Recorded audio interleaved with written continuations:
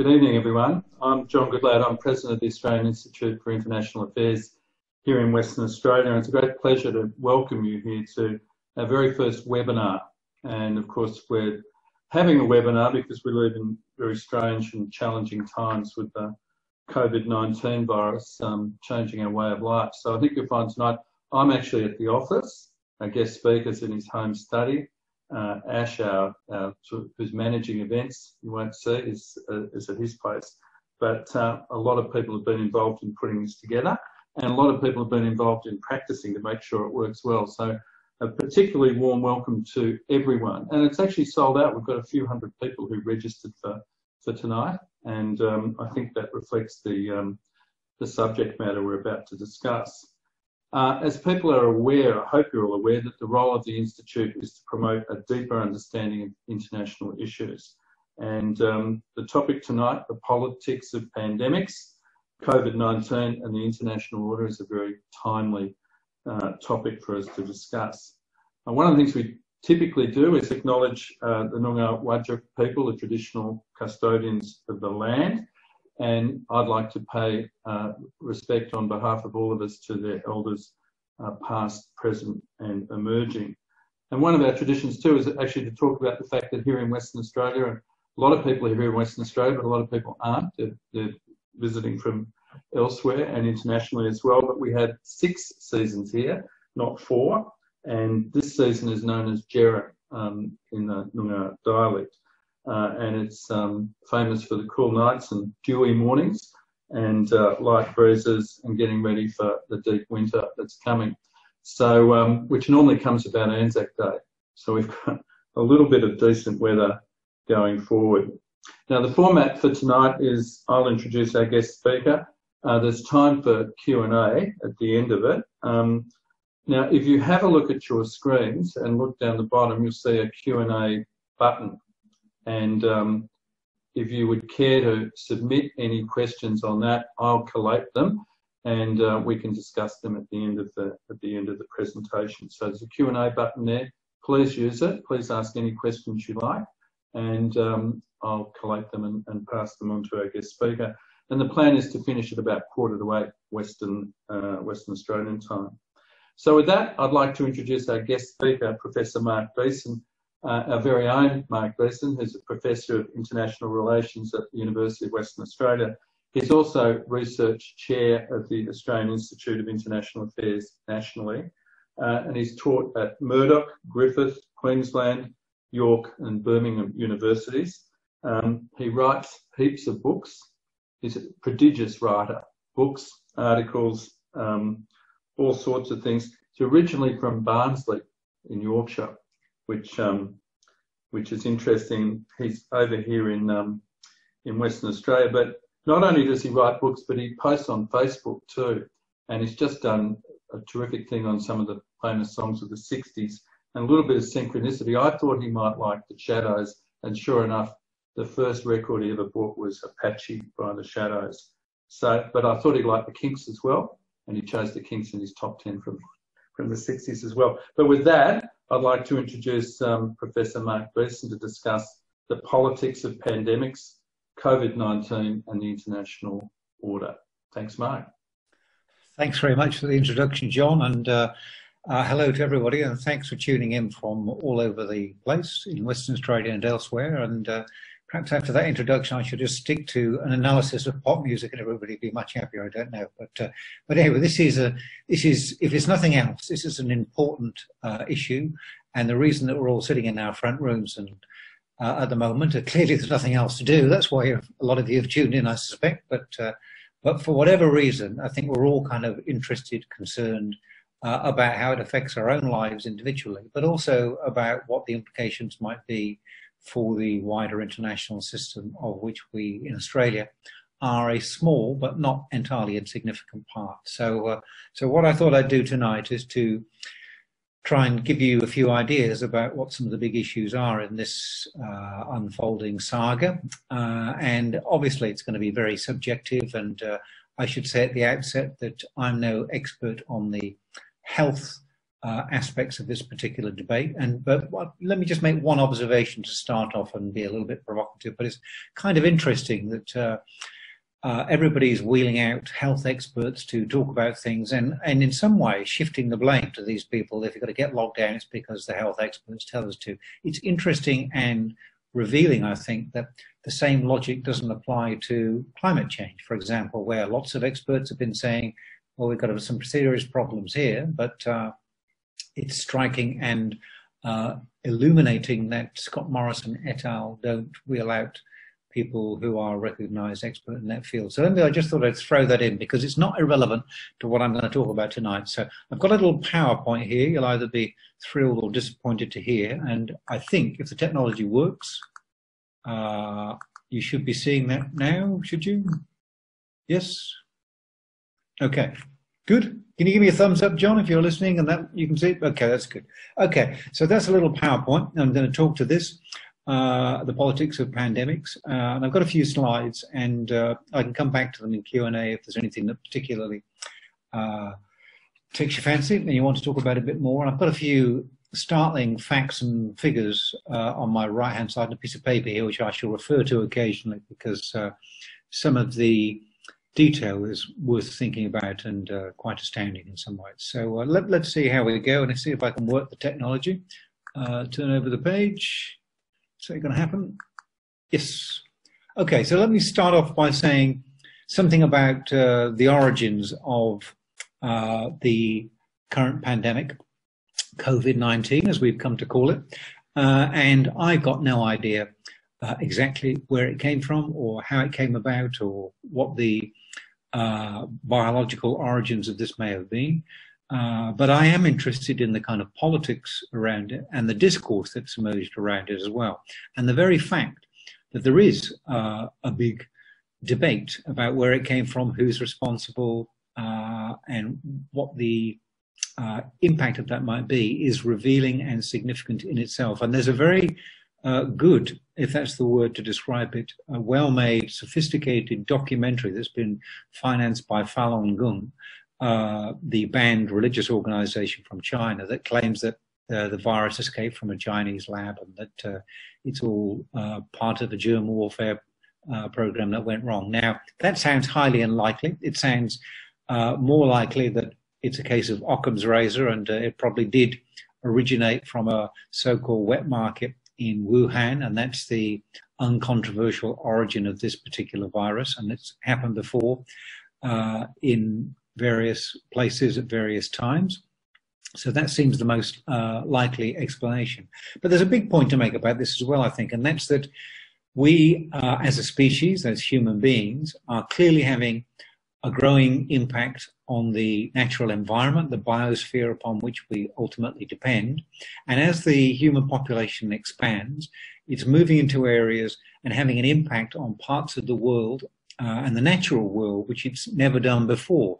And that's not only increasing our interaction with animals in a way that hasn't happened before, but it's also increasing the interaction between different species of animals, particularly when they take them to places like wet markets in Wuhan. So the chance of new diseases emerging, here's my first amazing stat for the evening.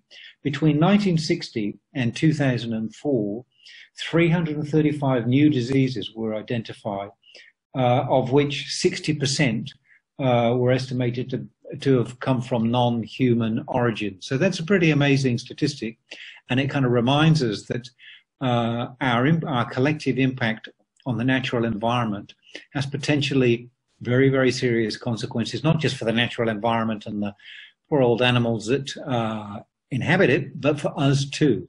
So there's a bit of blowback from the way that we're treating the natural environment that I think we need to take seriously and need to think about when we're thinking about what sustainable policies might look like in the future. And that's not necessarily just sustainable environmental policies, although I personally think that's a big part of it, but just how we can survive as a species without putting ourselves at enormous risk every few years as we are instrumental in generating new forms of pathogens and viruses that directly threaten our survival, perhaps. We've also, of course, in the way that we mass produce food, and this is not me ranting about everybody needs to be a vegetarian, although maybe that might be what it'll come down to eventually, because what we're getting at the moment, I think, is a snapshot of what the world might look like if it's actually constituted on a more sustainable basis. And it might mean a lot less flying around, a lot less eating animals, a lot less mass production of animals in the way that we're doing at the moment, in which we use antibiotics to stop the animals from getting particular diseases, but that also lowers our collective immunity to new diseases as well. The other point that's worth mentioning at the outset is that this problem is not a new one. The scale and the people it's affecting, that's new and different, no doubt about it. And that's why we're all concerned in a place like Australia, because we've been blissfully ignorant and immune to some of these problems in the past, but now we're discovering that they're first world problems too. But the big point to emphasize, I think, is we've had plenty of warning about these kinds of things. We've had bird flu, SARS, and various other horrors like Ebola, but they haven't really affected people like us in countries like us, or the US or Western Europe. And so we've kind of ignored them, and we haven't taken the warning signs terribly seriously, I don't think. And that's been a problem. And I think a lot of people, there's a lot of blame to go around when we're thinking about why we're so badly prepared for this. So that's something to think about. Let me just see if I can get onto slide 2, which I can. So in the context of the world that we live in, we've become kind of used to, thinking about the world as being increasingly global, and we could spend a couple of hours just talking about what we all think globalization actually means, but we won't get bogged down on that tonight. But I think the interesting thing is that we've lots of people in the West, particularly affluent people like ourselves, and people with the ability to take advantage of many of the good things about globalization, have had a view often that globalization, whatever you take it to mean, and it's usually about the growing interdependence economically of different countries around the world. Most people have thought that's a pretty good thing, particularly in the West. Now, it hasn't always been for everywhere in the world, and it's interesting, I don't know if you've all been following what's happening in Singapore at the moment. The rich, well-to-do, middle-class population of Singapore hasn't been badly affected by the coronavirus outbreak, but the poor people who keep the economy going and don't get paid much and live in pretty appalling conditions, they have been badly affected. And that kind of illustrates in a kind of snapshot just how uneven the impact of some of these things actually is. Although we know as well that one of the things that globalization is doing is helping to ensure that even rich people in the developed world, powerful people in the developed world, aren't immune from these kinds of things either. And Boris Johnson and various other people are good examples of this. Now, one of the other things that's become a big talking point at the moment, and before I even talk about this, it's worth, I wrote a little article the other day called "We're All Socialists Now." And the basic idea of that was that in a moment of crisis, even free market champions and ideological sympathizers with free market economics and all the rest of it, like Scott Morrison and Josh Frydenberg, are prepared to junk all of the conventional wisdom overnight because they realize that the crisis they're facing demands that states act in particular ways, in ways that only states can do in some ways, locking cities down, compelling people to behave in certain ways. Only states can really do that. So it's interesting that the problem dictates the solution to some extent, and that's worth keeping in mind as a general point, I think. And it's interesting that the debate about the merits of globalization has rapidly changed in some ways, not just because it's obvious that some people are in a much less favorable position to respond to this kind of challenge than others.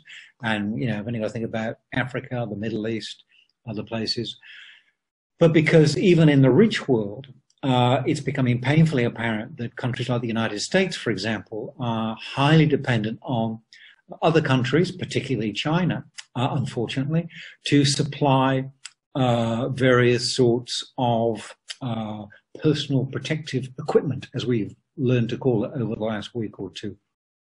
Before I say anything about that, let me just run this amazing statistic past you. At the beginning of January, when everybody thought this is just a problem in China, it's going to go away, Mr. Trump was saying it's going to be no worse than the flu, half a dozen people will be affected, etc., etc. The United States, the free market model of the world, exported their exports of face masks and other PPE equipment increased by 1,000% in a couple of weeks as they ramped up production to satisfy the demands of the Chinese market.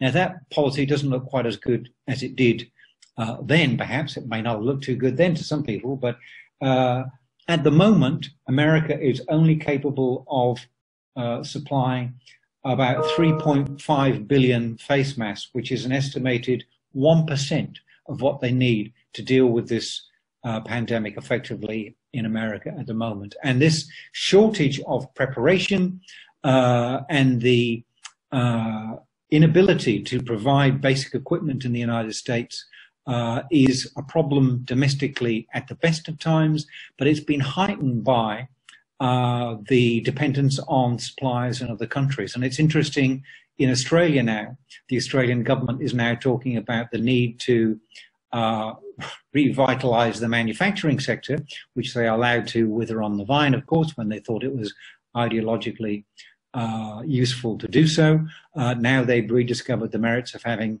a domestic manufacturing sector that can actually do things and make things that are necessary in times of these kinds of crises. So there's been an interesting, if somewhat modest, debate about the nature of effective security policies in the contemporary era, and what our attitudes should be to thinking about security questions as a consequence of that. I mean, without wanting to get bogged down in international relations theory, there is an interesting kind of distinction between whether we're talking about security as it affects us as individuals, or whether we're thinking about the security of the state and threats from other states. And clearly, we've spent an awful lot of money recently, and are about to spend even more, on protecting ourselves from some unknown threat, i.e. China, in the region, by buying lots of planes and submarines, when maybe we should have been spending a bit more money on preparing ourselves for these kinds of problems, which are not going to go away in the future, I don't think. So maybe we need to have a really serious and thoughtful debate about what the nature of security actually is, and the best ways of trying to prepare ourselves for it. So this bottom point on this slide is, should we have been thinking about other threats other than the kind of conventional ones that dominate the policy debates in places like Canberra, Washington, and Beijing, for that matter, as well? So do we need to have a serious rethink about some of these things if we're going to have more confidence in our ability to deal with these kinds of recurring threats and problems? So the other thing that the crisis has done, and this is Comparative Politics 101, is to throw a fairly unflattering light on many of the countries around the world for different kinds of reasons. And it's putting everybody's political systems, and particularly their health systems, to an enormous kind of stress test, and revealing the relative strengths and weaknesses of different systems as a consequence, and also the importance of leadership, of course, as well. Now, China initially, I think everybody agrees, didn't cover themselves in glory. The instinctive reaction of the Chinese Communist Party was to suppress and cover up bad news. Anything that threatens the legitimacy of the Chinese Communist Party is considered to be a bad thing and is ruthlessly suppressed. And it's interesting that the whistleblowers in Wuhan were penalized and forcibly shut up by the authorities initially, rather than being taken seriously and their concerns being addressed. So China didn't get off to a bad start, and was rightly criticized by all and sundry for attempting to shut down the information about the debate. However, once they realized that this wasn't something they were going to be able to cover up, to their credit, they acted remarkably quickly, and shutting down a major city like Wuhan is no small job, and clearly it helps if you're an authoritarian regime and citizens are used to doing what they're being told to do, and there's not a great deal of pushback from civil society, as it were. So in some ways, China was able to kind of play to its strengths, whatever you think of those, and authoritarian enforcement of the lockdown worked pretty successfully, I think it has to be said. So the contrast with other countries in Western Europe and the United States is striking and instructive. I mean, it's worth remembering that China has had a bit of experience with dealing with SARS a few years ago, so it recognized the potential significance of the problem in a way that the United States and Western Europe, I don't think, did. And, you know, Boris Johnson has been famously revealed to have not attended the first 5 meetings of the security group that was meant to deal with this kind of problem because he thought it wasn't likely to be a problem. It was only something that really affected all those people over in the Far East. And I think that kind of smug complacency has been revealed as being extremely badly advised and dangerous. So the relative and different responses that countries have come up with to deal with this pandemic have been thrown in very, very sharp relief. And the United States has become the unfortunate benchmark, I think, in how not to deal with this crisis. They've got the highest rates of infection now, the highest death toll. They've got the least preparedness to actually respond to and deal with this, partly because of the political system in the United States and the kind of federal system, partly because of the entrenched, polarized views amongst political operatives in the United States, which have been poisonous and highly polarized for years now. And in a moment of crisis, I don't think they are rallying around the flag in quite the way we might have expected them to under the circumstances. And I think that's partly because of the entrenched divisions, but it's also partly because of the astonishing lack of coherence and credible leadership on the part of Donald Trump. And if I can be permitted a short diatribe, I mean, if the Americans had searched high and low for a more incompetent, less able, less intellectually competent leader than Donald Trump, they'd have struggled to come up with one, in my view. And yet it's an indictment of the American political system that somebody like him can ascend to the most powerful position on the planet, never mind in the United States, because whatever the United States does, for better or worse, is going to affect the rest of us. And if they're not capable of sorting out their own problems, they may seek to blame shift to other people. And if they're not capable of exercising leadership, other people will look to step up, possibly. I'll say more about that in a moment. But I think one thing that the crisis has revealed is the structural weaknesses in the American health system that everybody kind of knew about, but nobody really cared about very much because it only affected poor people who often didn't vote. And if they did vote, they voted for Donald Trump anyway. And it wasn't really an issue that cut through to a lot of people in the United States because it didn't really affect them.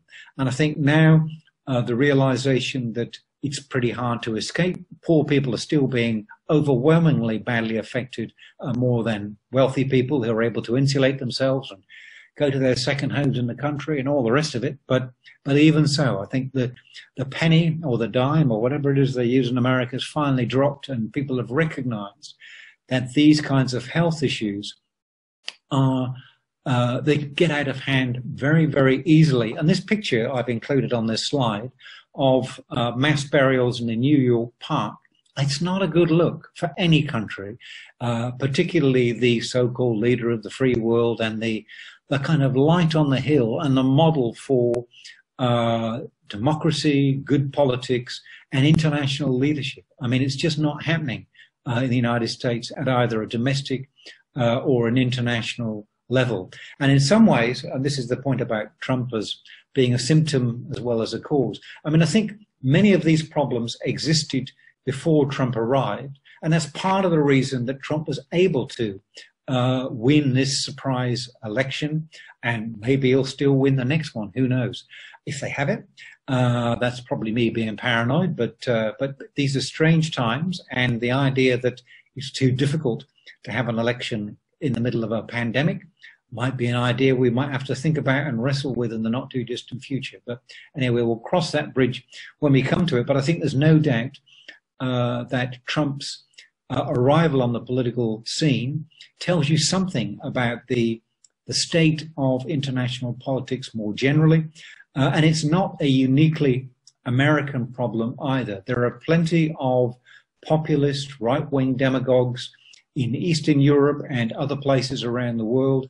And clearly, for better or worse, these kinds of people are able to connect with some of the people who haven't done well out of the kind of globalization process I was talking about a moment ago. So there are plenty of people who are unhappy even before the coronavirus came along.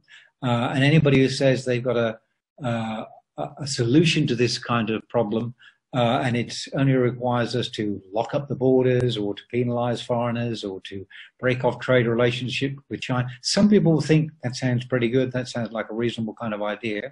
And the danger is that those people can either get themselves elected or in the middle of an unprecedented health crisis can actually use the crisis to cement their authoritarian position and make it difficult to get rid of them. And I think that's what Orban in Hungary has been doing, for example. And so I don't know when their next election is due, but it could be quite a long time the way things are going. So this is a widespread problem that was developing anyway, but is being exacerbated by the crisis, I think. So let me say something about international leadership in this kind of context. And I think the big point to make here is that questions about international leadership were already on the agenda even before this crisis took hold. And there was already a growing competition between the People's Republic of China and the United States about who had the best economic system, who had the best political system even. And it's interesting that people talk favorably about the so-called China model as a way, particularly for developing countries, to organize not just their economies, but maybe their political institutions as well. And given that it's not that long ago when we had the so-called global financial crisis that had its origins in the United States and which did a great deal to undermine America's famous soft power, then America's reputation was already damaged to some extent by the global financial crisis. And interestingly, China came to the rescue in that crisis and essentially did Keynesianism on stilts and rescued the global economy, certainly the East Asian economy and the Australian economy, in a way that the United States was, again, demonstrated not to be able to do, and to some extent not to be able to understand quite what was going on as well, I think. So the danger in this crisis is, I think it would be fanciful to expect Mr. Trump to come up with a sophisticated and penetrating analysis of what's going on and what the crisis means, either in health terms or international politics terms. But I think the temptation to blame others for his own failings is something he's demonstrated on numerous occasions, and the chance to blame China for the Wuhan virus or the China virus, clearly that's where it came from originally, but suggesting that it's exclusively China's problem and that we wouldn't have been exposed to these kinds of problems at some stage anyway, I think is fallacious and difficult to sustain. So the problem is that relations between the great powers were already bad. And I think if we're to do anything about this particular crisis and many other things that we face collectively, climate change being the obvious case in point, but if we're to do anything about any of the big challenges that face us as a species these days, then I think it's important that we think about how we can promote rather than undermine cooperative relations between countries everywhere. And this might sound a bit fanciful, and it probably is, to be fair, but that's kind of what we need to do, and that's likely to bring about better kinds of international outcomes than the opposite, which is blame shifting and systematically working to break down the international trade system. And that's important, not just because of this growing interest in economic self-reliance and things like industry policy. And there may be good arguments in actually doing some of those things, but breaking down the international trade system is not a good idea, I don't think. And we know what the kinds of consequences of that can be, because the Great Depression demonstrated what bad policy and shutting down the trade system can do. And the other point to emphasize is that liberal commentators have long argued that greater economic interdependence between countries makes the prospect of war much less likely. And there are plenty of people at the moment, even before this coronavirus took hold, people like Graham Allison in the States, who's written a lot about the so-called Thucydides trap, which means that there's a certain inevitability about rising powers wanting to challenge declining powers, which I think that's what America is, with or without Trump, and that he thinks war is likely as a consequence. So given that kind of backdrop about people being seriously concerned with the deteriorating security environment even before the crisis took hold, then the dangers of inflamed rhetoric about who's responsible, cutting off relations, blaming other people, that's not going to help at all, it seems to me. And it's going to encourage the growth of nationalism, which is already a problem. It's going to encourage populists like Trump and others, and it's going to encourage intolerance of other countries. And that would be most unfortunate, particularly for those countries who've done nothing to bring this problem about and who are least able to respond to this kind of problem effectively, it seems to me. There's a couple of quotes here, and I'll just let you read them while I have a swig of my glass of water. And that's what it is, not neat gin, as John might lead you to believe. But so this is a couple of quotes that I found in recent editions of Foreign Affairs, and that's an interesting magazine. It's interesting because it's the kind of premier outlet for fairly mainstream liberal views in the United States about American foreign policy. And this guy, Richard Haas, is the president of the Council on Foreign Relations and a former editor of the he may still be the editor, actually, of Foreign Affairs, but he is making the point that America's attractiveness, its values, the American model, the American way of life, American leadership has been profoundly undermined by a series of domestic failures, of which the health crisis is but one example, and the failure of American leadership in the international system. There's another guy, Minchin Pei, I think that's how you pronounce his name, who's a former Chinese mainlander, who's now a prominent American academic and citizen, who thinks that Americans should, as they say in America, double down on their hardline quasi-containment strategy towards the United States, because he thinks that the Chinese system is in real trouble and that an authoritarian regime whose legitimacy and competence is in question is even more vulnerable to these kinds of shocks, these kinds of losses in confidence about the ruling elites, towards the ruling elites than they are in the United States. So that's kind of interesting that there are people thinking that both sides have got real problems and real difficulties in managing this particular crisis. And so there's a lot at stake for both of these countries. So I thought you might find them interesting. But there's a lot of interesting debates in foreign affairs at the moment. The other thing, I don't know how I'm going for time. I'll try and wrap this up. I've only got a couple more slides. But let me just say something briefly about multilateralism. And I should put my cards on the table and say that I'm a big fan of the idea of multilateralism in principle. I'm a big fan of the United Nations. I'm a big fan of the European Union. I don't think there is a bigger fan of the European Union. I think in principle, they are a good idea. That's multilateral institutions. The World Health Organization hasn't covered itself in glory in this particular crisis. I think there's no doubt about that. And there are doubts about the role of Mr. Tedros Ghebreyesus, if that's how you pronounce his name, and his relationship to China and his deference to China. I don't know if you can see this picture properly on your screens at the moment, but that's him bending the knee to President Xi Jinping.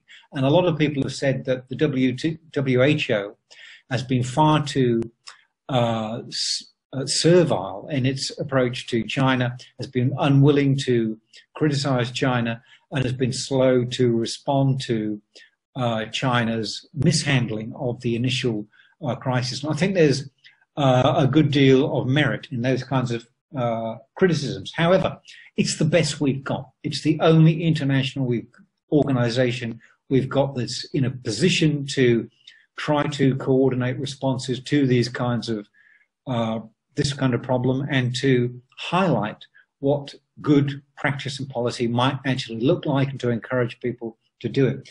The United States, of course, led by Mr. Trump, has just decided to withdraw funding from the WHO to punish it for its role in supporting China, as Trump would see it. And they account for 22% of the WHO's funding.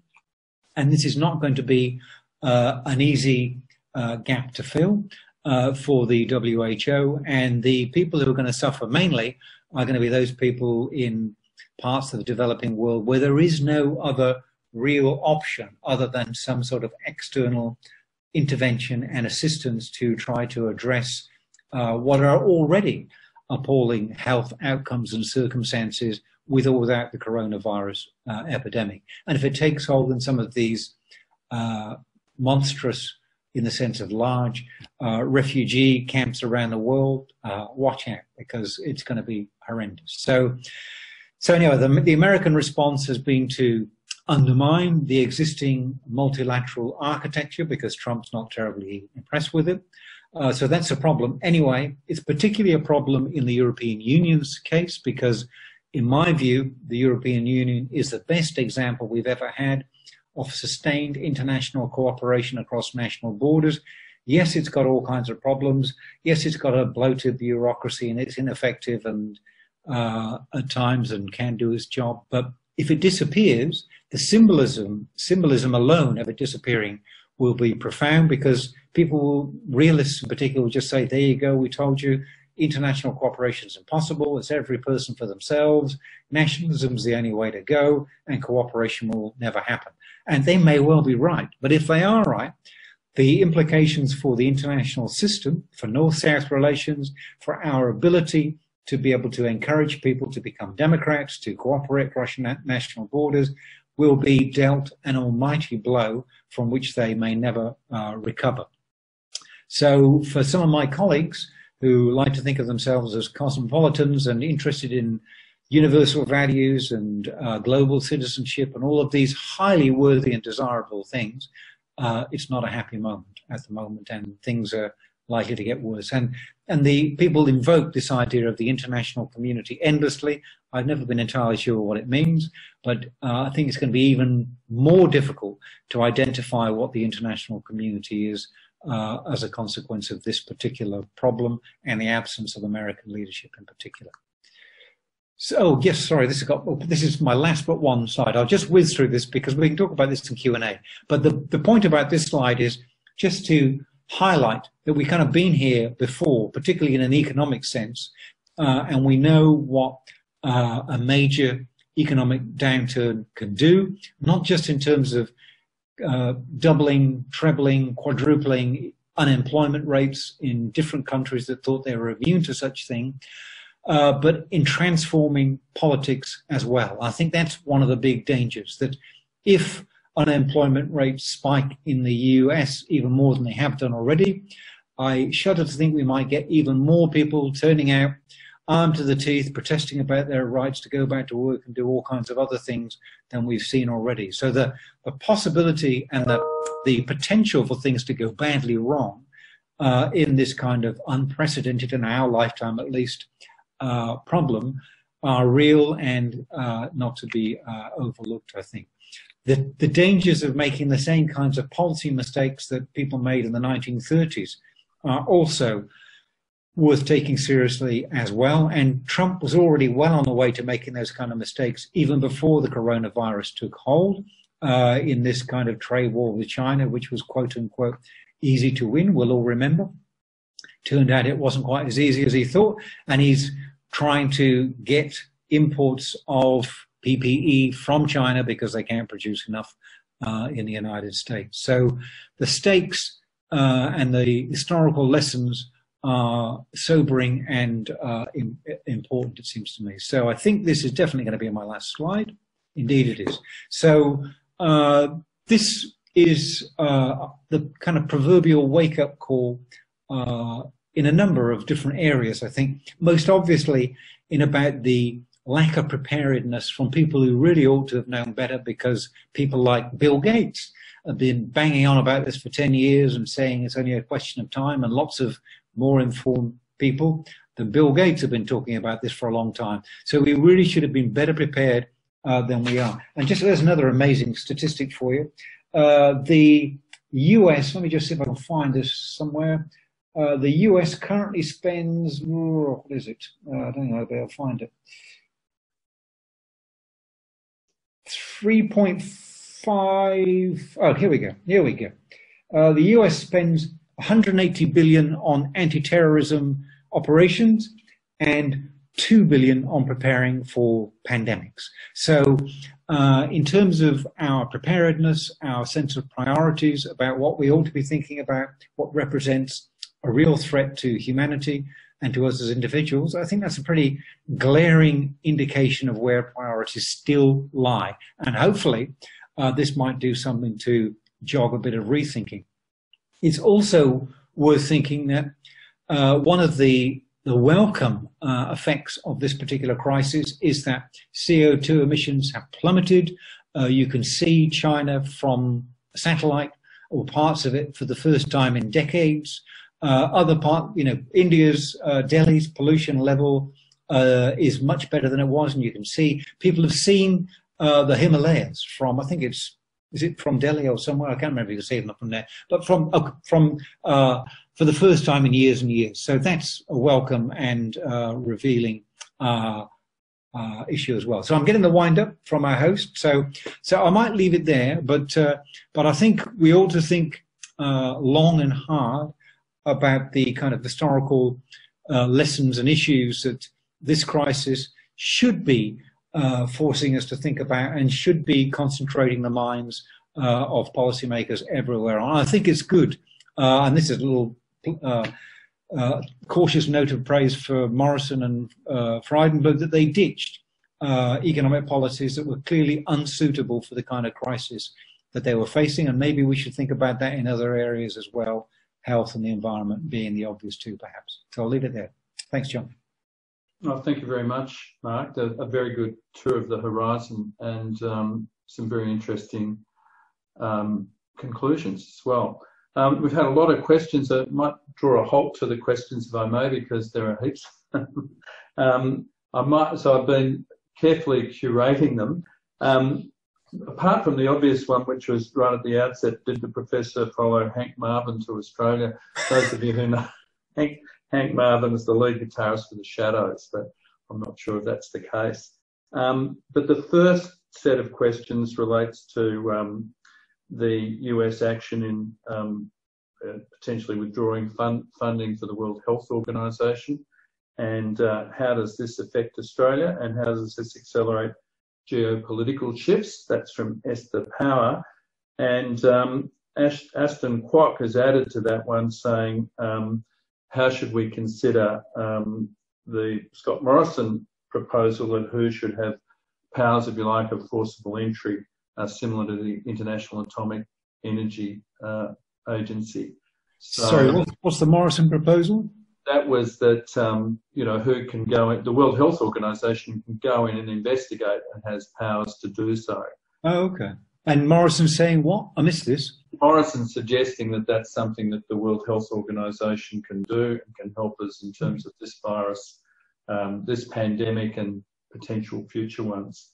So a couple of questions relating to the World Health Organization. And we do have a couple of questions about Donald Trump, so we can leave Trump out of most of these answers. Well, as I say, as far as the World Health Organization is concerned, it's not brilliant. No complex multilateral organization is ever going to be problem-free or ever going to be able to do all of the things we would like it to do. I mean, it's full of fallible human beings who have their own interests and perhaps different agendas, and the guy who's leading it doesn't inspire complete confidence, it has to be said. But having said all of that, it's the best we've got at the moment. I think it would be foolish to undermine one of the few institutions that's potentially well placed to do something about this and to respond to this and to coordinate actions and to cajole people into behaving in sensible and appropriate ways under the circumstances. And I think that's one of the well, I won't talk about Trump, but anyway, I think the argument for continuing to fund the WHO, it seems to me, is pretty solid, just because it looks mean-spirited and very parochial if you don't, apart from anything else. I have to say I'm not familiar. I'm somewhat surprised by Morrison's attitude if he's saying that the WHO, oh, this is about the investigating where the origins of the virus was. Is that what? Okay, I'm with you now. Yeah. Okay, so I think that is kind of interesting that Maurice Payne would have made that kind of statement about having an independent investigation into where the virus originated.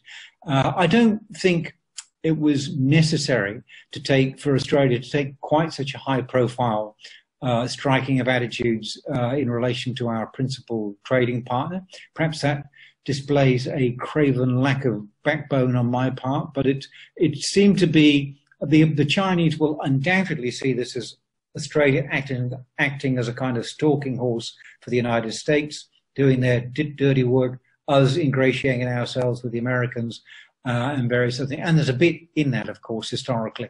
So you can understand why they might think that. But I don't really think that at the moment, agonizing about where it came from is the most important thing. Doing something about it and stopping it would seem to be more important, it seems to me. Good. Thanks, Mark. Next question relates to what's happening on the international scene while we, the general public, are all highly engaged and preoccupied with COVID-19. So what else is happening in the world of note that we should be focusing on? You mean other than the coronavirus? Other than coronavirus. Yeah. Well, I don't know, that's a good question. Quite a lot, actually. There is still chaos and mayhem in lots of the world. I mean, the Middle East is still as big a mess as ever. It's focused people's attention on other things, and perhaps that's not been a bad thing, but there's still lots of people living in refugee camps and all kinds of other problems going on around the world. My colleague Gordon Flake from the U.S.A. Asia Centre might be able to say more about this than I can, but one of the interesting things is what's happening with Kim Jong-un and whether he's actually on the brink of expiring at the moment or not. And my suggestion was, as an expert on North Korea, that Kim Kardashian should take over, his lesser-known sister that hasn't sort of yet thrust herself onto the international stage. But I'm not sure how well that will go down as a suggestion. I might just throw in there the Hong Kong arrests as well. I think that's... oh, yeah. Yep. Oh, yes, no, good point. No, in a serious... Yeah, that's an excellent and serious point. There's no doubt that some authoritarian leaders and regimes will take advantage of this to crack down on political opponents and people they didn't have much time for anyway. And I think in some ways, I don't think it's too cynical to observe that the leadership in Hong Kong might have regarded the coronavirus as something of a blessing in disguise, in the sense that it's put a stop to all the street protests. And last week, they arrested some prominent pro-democracy activists without too much pushback from the rest of the population. And I think other countries will be possibly replicating similar sorts of things in places like Russia and other places, I fear. So yes, there are some serious things going on as a direct consequence of this as well. Good one. Next, a cluster of questions about our immediate region. So what do we think of the role of Australia is in regards to COVID affecting our Pacific neighbours? How are we perceived in our region, and how has it affected dynamics in our immediate region as well? Yes, I think our reputation with our Pacific neighbours is not at an all-time high. I think it's fair to say, because up until recently, the possibility of our Pacific neighbours disappearing beneath the waves was their principal concern in life, and our unwillingness to take climate change issues terribly seriously as a country has not gone down terribly well for understandable reasons. I don't know if or whether the Pacific countries have been particularly badly affected by this virus already, but I think the experience of Tonga a couple of months ago, when they had a measles outbreak there that nearly brought the country to a halt, is a good indication of the fact that the health systems in some of these countries aren't well prepared to deal with these kinds of problems. If Australia was able to assist in a useful and meaningful way, either with equipment or personnel, I think that would go down very well. And to be fair, Australia has got a pretty good record of intervening in some of the Pacific countries to help restore law and order, democratic processes, and various other things. So I think there's something there to build on. Some of that's been undermined, I think, by the whole business about climate change. But this could be a way of restoring our reputation if it becomes a more serious problem in that part of the world. The other big problem is going to be the countries to our north, because there are major questions about Indonesia's capacity to respond to this particular problem, and the Indonesian health system is not great at the best of times. But I was making the point, something I was writing today, about Indonesia's also thinking about spending quite a lot of money on submarines for reasons best known to the Indonesian government. But given the state of their health system, it seems a bit of a no-brainer to me to think that that money would be much better invested in the health system and preparing for these kinds of challenges than it would be in a fleet of new submarines to deter who knows what potential threat to their national sovereignty. The Philippines is also another country that may struggle and may resort to even more authoritarian forms of rule than we're seeing already, because the situation there, I think it's in the early phases, but it's likely to get much, much worse before we see the end of it, I fear. So there are some big issues and problems in our immediate neighbourhood, I think. So if we can do something useful, that would be good. We've got so many questions. Sadly, a couple of themes we can go with that perhaps were alluded to in your presentation. Then we better call a halt to it. But Ellen just came in with an interesting one, just following on from the region. Is China's recent action in the South China Sea an act of signalling? And what retaliation could we expect to see from the nations in the region that are currently concerned with trying to combat COVID-19? Sorry, what was the first bit of the question? About China, an act of signalling, the activity in the South China Sea. Sure. Of all times, and what is it signalling? Is it deliberate? And what response can we expect while we're all preoccupied with COVID-19? One issue is about who the we are in this question, whether it's we in Australia, we as the quote-unquote international community, American allies. So that makes a big difference when you're thinking about who the we is and what we should be doing in response to this. But I think there's 2 points to make about China, and it's playing a kind of two-level game or something along those lines. And one aspect of this is what's been dubbed face mask diplomacy, and China's ramped up the production of face masks to 100 million a day, apparently, and they're pumping them out to all and sundry. And as long as they say nice things about China and don't criticize them too much, I think that's going to go down well. And so they're winning friends and influencing people in that regard through their ability to be able to really crank up the industrial base in China in a way that hardly anybody else in the world can do in the scale and speed. So that's pretty impressive, and it is winning friends and influence. On the other hand, of course, China seems to be ramping up the pressure on Hong Kong to crack down on dissent. It seems to be sending some fairly pleasant signals to Taiwan, because Taiwan's come out of this looking pretty good, because they're the kind of benchmark for a good response to the health crisis, which will irritate Beijing no end. But some people fear that while America is distracted by its own internal problems, that China might seem to look to take advantage of this by expanding its influence in the South China Sea and against Taiwan in particular. And there's some evidence, certainly in the South China Sea, that China might actually be doing this.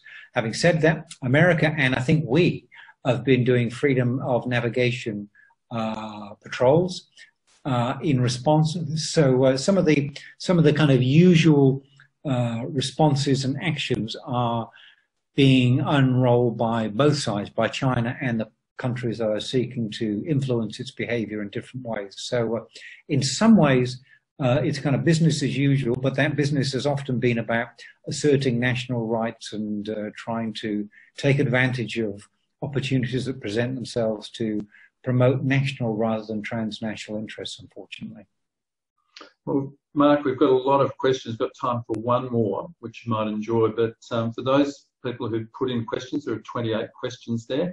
There is room for us to write answers as well, and they're all very good questions that have been alluded to and already covered in your presentation, or we might like to spend some more time answering those. But the last one I think is of interest. It's really, will coronavirus lead to a softer or harder Brexit? And can Boris Johnson mask the adverse economic consequences of Brexit for the UK using this one? That's from Derek. So I know Brexit's something dear to your heart, so you might want to comment on what's happening in Europe. I don't know whether you or Derek are trying to wind me up, John, but it doesn't take much doing on the Brexit subject. So I'm a fan of the European Union. I think Brexit is completely bonkers. And I think, you know, it's going to be interesting to see what Johnson does. I mean, this is his chance to actually be a half-decent Prime Minister, because the whole country, I think, was barracking for him when he was in hospital and hoped that he wouldn't expire.